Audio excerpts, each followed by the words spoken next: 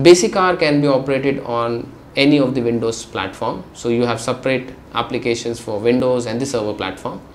The recommended processor would be 64-bit, but you can operate it on the 32-bit version also.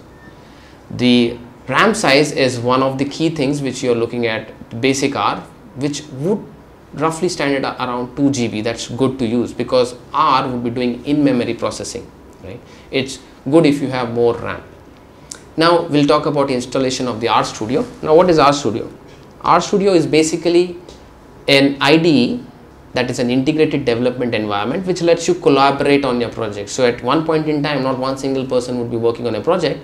So many people would be simultaneously collaborating, and this is the platform which lets you do that. Simultaneously, it makes it easy for us to extract data, look at graphics and all those things, and that is why we would be using RStudio. So your base R would be something which will be actually processing everything. RStudio is going to be a layer above that, which is going to talk to R. So you're not going to interact directly with R, you're going to install R, your RStudio will interact with R, and you as a user will be talking to RStudio, right? So the installation for that would be very simple. You will just go, or first thing which you need to install is your basic R. So for that you would be going on your CRAN server. Basically CRAN is your comprehensive R archive network, which you can just Google around. So just type CRAN and that's where you will reach your CRAN website, wherein you will have separate installation files for the Windows platform as well as the Mac version, and for the Linux platform it would be a separate exe. So you'll run that first. So it's a very small executable file which you will need to download first and then run it. Once you do that, it will start running in your system, but we won't run that. Then you would be installing RStudio. For that you will just put RStudio, Google it on your Mozilla or your Google enabled frame, and once you do that you will be going on an RStudio web page wherein you can just download the executable and run it, and that is where your RStudio will be installed. Now as I was talking, there are different versions. So you have a desktop version of RStudio, which you should typically be installing if you are a learner. If you are somewhere in an environment like an enterprise, you will be using the RStudio, which is for the enterprise. Again, there are different versions in that. One is a payable version which has support along with that, and one is the free to use version, wherein obviously nobody would be supporting you if you raise a query. For example, if something crashes, whom would you look up, right? So that comes with the support part. For that you will have to pay, right? So that's a separate version.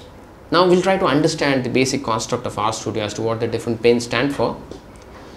Basically RStudio would look like, when you first open it, so you will only see 3 windows, right? So currently what you're seeing on the screen, you're seeing 4 windows, right? So the top left quadrant is basically the script window or the data window, right? Here you would be seeing most of your codes, and if you try to open any data frame or any table in RStudio, that should also open on this same window. So this helps you to write the code, document them, and reuse them whenever you want to. Now what you're seeing on the screen is the basic menu. So if you go on file, new file, that's the RScript menu. If you do that, that's where your top left quadrant will come up, wherein you will be typing your codes and seeing your data also most of the time. Here you can run your R commands and see what actually happens. Now there are different ways of doing them. So you can just keep your cursor on the actual line which you want to execute and press a Control Enter, and it will get executed in the console window. You can just select a patch of code so that you can do a batch processing and press a Control Enter. And if you are not good with the keyboard, you can use the Run button which is shown on the screen, which does the same job. Okay, now we are talking about the environment window. So this is on the top right corner, right? So you can see that marked over there, it's the environment. So it basically lists out all the objects, data, functions, user defined functions, whatever you have created and called for in this window. So you can see whichever objects is loaded. Basically in a nutshell, you can also say that this is your RAM which you're accessing, right? On the next tab, just next to the environment, is the history. So whatever codes you're executing will be stored over here by default, right? You can change these settings by going in the global options, wherein you can change the setting so as the history is not recorded, right? So same like what you can do in your Google enabled web browsers, wherein you can deactivate your history, but it's recommended that you keep it activated. So in case if you are not saving anything, you can go back and revert. Now we are talking about the console window. So what you're seeing on the screen is just an blasting of the console window. So here all your commands are actually getting executed. So whatever commands you execute from your script window is actually executed in the console. So this is where you're actually accessing your R, the base R.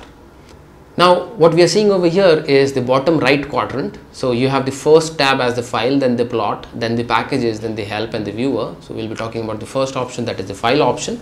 So it basically lists whatever files are there in your base folder. So you have a set working directory. So once you set that, this starts pointing to that folder location and will list out all the files kept over there. If you were writing something back on your hard disk, this is the exact location where it will get registered.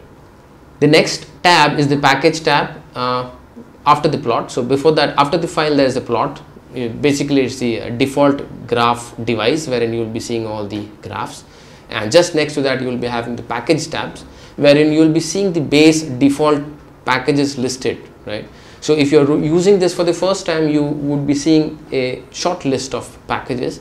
As you become an avid R user and you will install more packages, this will get complicated and there will be more packages listed over here. The next tab which we are talking about is the plots tab, so which I had briefly described, which actually shows you the graphs. Whatever you're going to run in your console, it will show the output of the graph over here. So you're just seeing an example of a scatter plot over here. And now we are going to the setting options. So if you see on this, you can access this to tools options, and that is where you get this option. So you can do your general settings over here. For instance, you can set what would you like as your default CRAN replica mirror. So you have different locations. So like for example, in India, it would be IIT Madras, wherein you have the R server, the CRAN server, and similarly you have one in Canada, in US, and different locations. You can set this to global option 0. That means it will be on the cloud, so you don't have to think about what the location is. Setting your working directory, this is the next thing we'll be doing. So to do that, you have to just use in your R either in the script window or maybe in your console. So whenever you execute a code in your console, you'll be using directly the control button to execute a code. That's the only difference. But it's advisable to write all your codes in your script window so that it's documented. So set WD, that means set working directory, is actually like setting up where do you want all your basic folders and files to be written, right? You would also observe one strange aspect, that the slash over here, right, the slash is either has to be forward or a backward. Now depending upon the version which you're using, for the current version it's okay, but for the old versions maybe you will have to follow an opposite way of writing the slash. So normally you write a forward slash, you might have to use the backward slash also, depending upon the version you're using. Now installing and using packages, right? I spoke about some default packages which are present in base R, right? Apart from that, you will be using most of the packages which run up to the scale of more than 5,000 listed on CRAN, which you might use as and when you require, right? For this, you can either go by the menu driven option, or you can directly write the code in your console. So if you type install.packages and list the package name. So for example, if I have to use a package called as AMAP, we are not talking about what AMAP is, but supposingly if you want to use AMAP, or as it is listed over here, SQLDF, that means SQL data frames. If you have to use the functionality which is present in this package, you will just type install.packages and SQLDF or AMAP or any package which you want to install, and just press enter if you are in the console window, and if you are in the script window, you will just press Control Enter.